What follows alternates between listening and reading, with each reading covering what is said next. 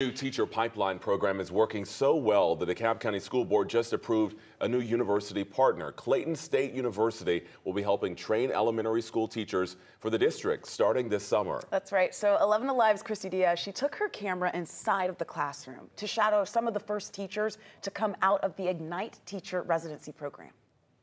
So today, for musical theater major Malia Boyd-Govea, standing in front of a classroom of Southwest DeKalb High School students isn't all that different. Nerve-wracking, you know, I don't have as much stage fright because I've been in the stage. It kind of just feels the same. Following a script, making sure like I know my lines, just being prepared. This is a student teaching day, part of the rigorous Ignite Teacher Residency program. She is part of the first cohort and will graduate in December, ready to teach English in her own classroom come January. This is the first one, so we're building the plane while we're flying it. You do feel like it's properly preparing you to be in the classroom on your own? Oh, definitely, yes. Yeah. So what do you have for the climate? For Cody Green, the perks of the program made it impossible to say no. It pays for a master's degree, offers a stipend, and provides hands-on training in the classroom 4 days a week. Yeah, every day I pick up something new that I'm using in the class. It can be intimidating at times, but I mean, they're kids.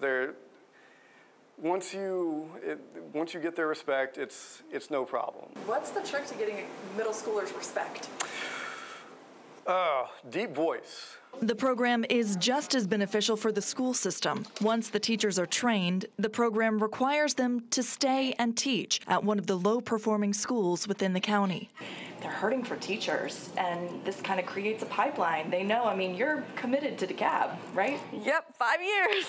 I will be here until at least 2030. Igniting futures all around DeKalb County. Christy Diaz, 11 Alive News. Okay, so far, the program is training 3 different types of teachers. The first group will teach 6th through 12th grade.